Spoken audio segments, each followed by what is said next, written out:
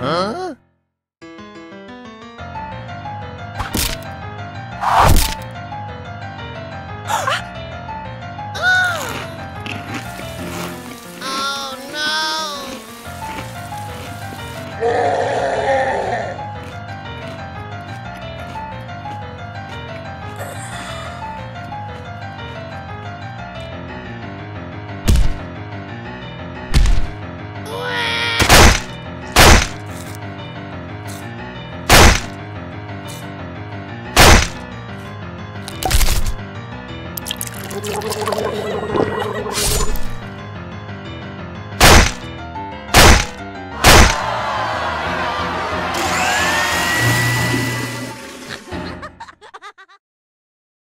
Zombies, demon, witches, anime series can place these classic horror monsters in their anime. However, these days, the best horror anime series feature creatures that are outside that realm. They are new to the world and terrifying because we know nothing of them. If you are looking for these creature features in anime, we have some recommendations. Tokyo Ghoul.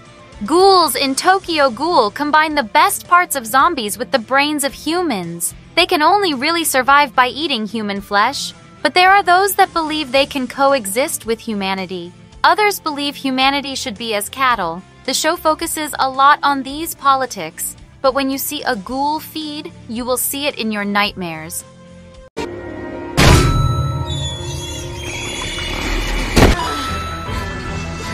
One person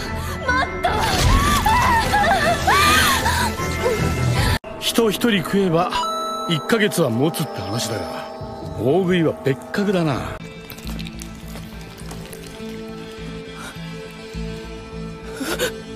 グール、人間。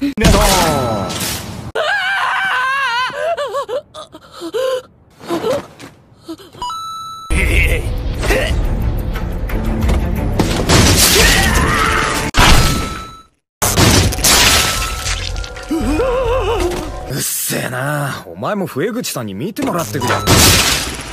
まさか。さてこのクズはどんなクズに引き合わせてくれるのかな。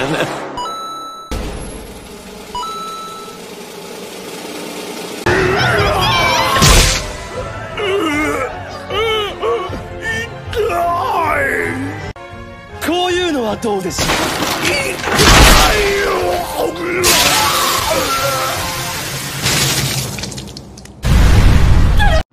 Ajin. For much of Ajin, you will sit there trying to figure out why the Ajin are so feared. They are just black, shadowy creatures that make people immortal. What the series then explores is the implications. An immortal is someone that even the most successful coup couldn't unseat if they came to power, and that is quite the dangerous thought. うるさいよ。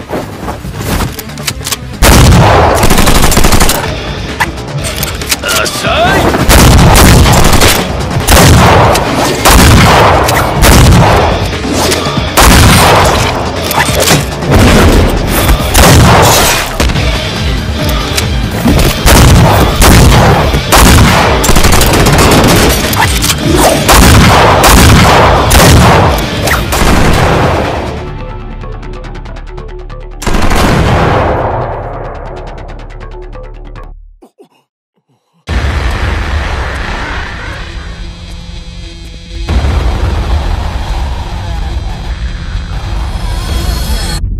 いやー、疲れたね。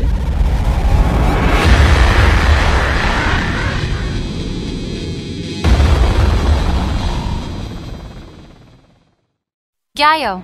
While we don't do OVAs, an exception needs to be made for this. In Gyo, dead fish walk out of the sea on metal legs and start spreading a disease to humans. It is ridiculous, but like all Junji Ito things, also terrifying.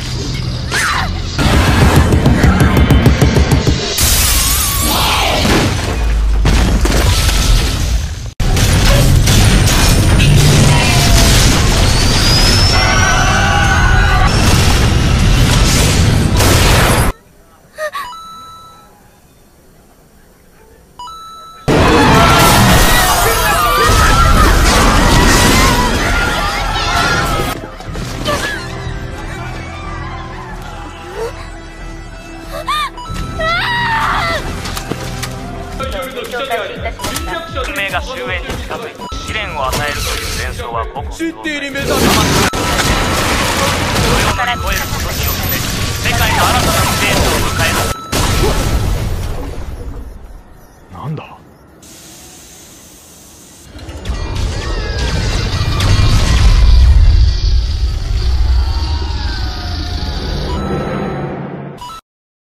Parasyte!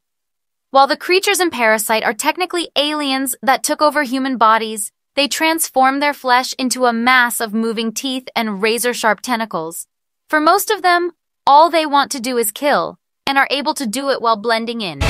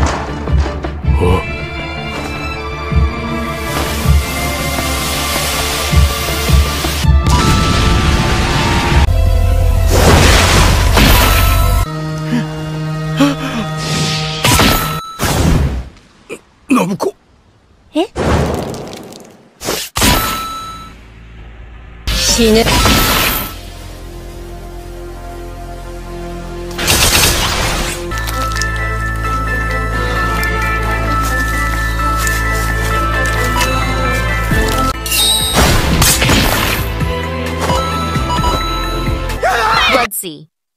There are a few anime series that turn into a monster of a week shows, and Blood Sea can be one of them. The difference is that these monsters are vicious and terrifying. The culmination of this is universally agreed to be the giant man-eating bunny.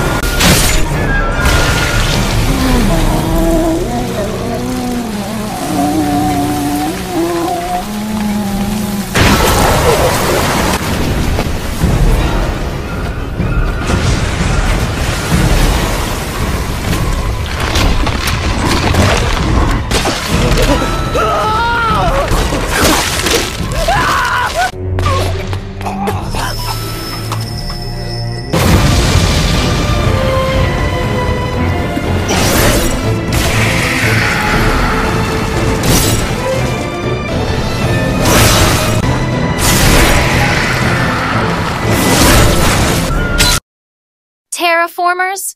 While at first Formars has 10 tons of fights and bare-bones plot, their enemy is pretty obvious. They are fighting giant muscular cockroaches that were originally sent as normal cockroaches to terraform Mars.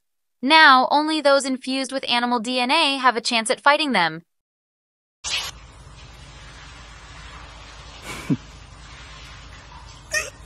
いや、これはですね、のぼせてないかななんて。すみませんでした。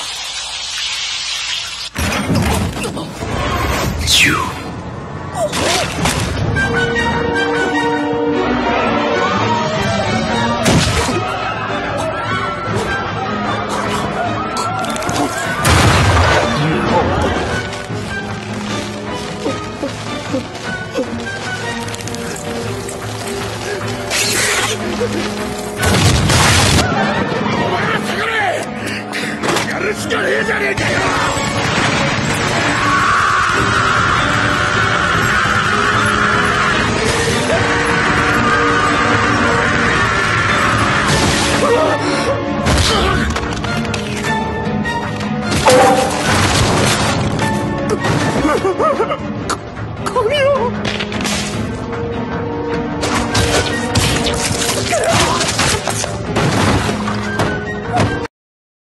Hell's Paradise.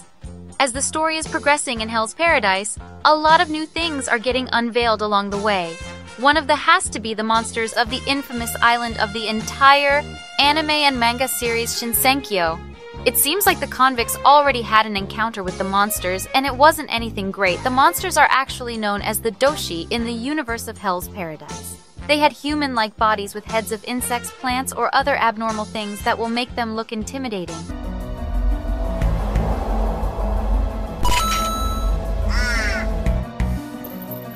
面白くないぞ、わしの生い立ちなど。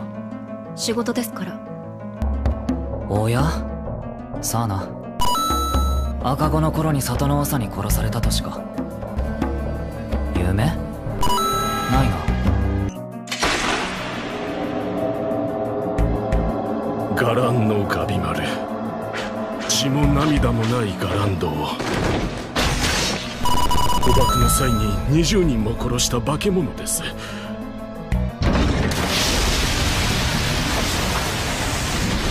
時間は持たなかった。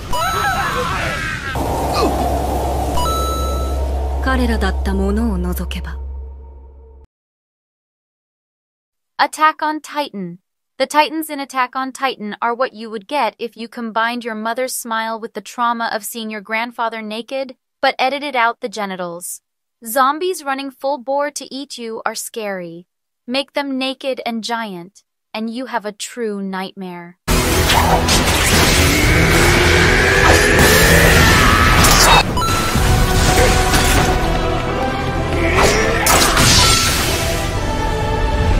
A と4体。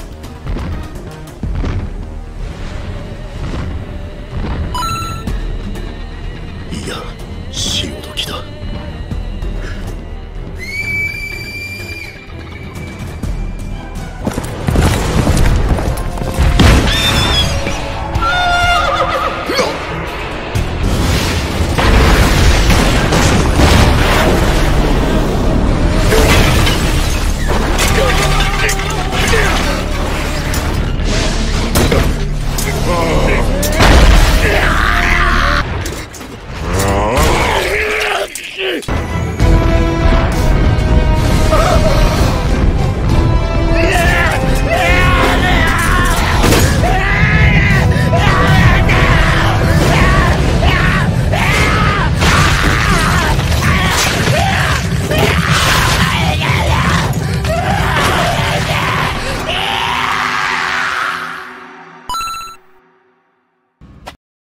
This video is coming to an end. Do you have any other anime with weird creatures in mind? If so, please share your unforgettable scene in the comments.